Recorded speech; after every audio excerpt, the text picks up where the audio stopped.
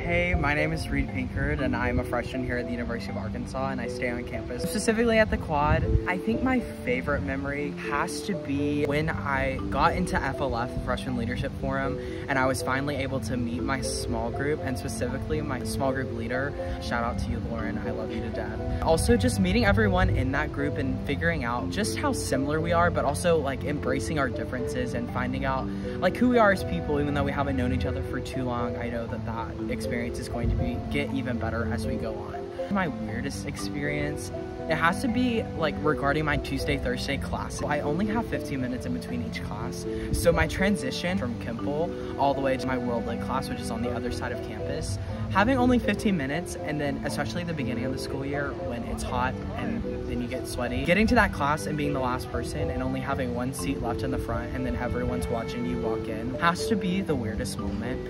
I think one of the biggest challenges of living on campus is like fostering a sense of community when you first get here. It's for sure going to happen at some point, but trying to find that community and like where you fit into is probably the most difficult thing that I found. Luckily enough, after a couple of weeks, I found where I fit in and like the community that I'm most safe in and love to be a part of.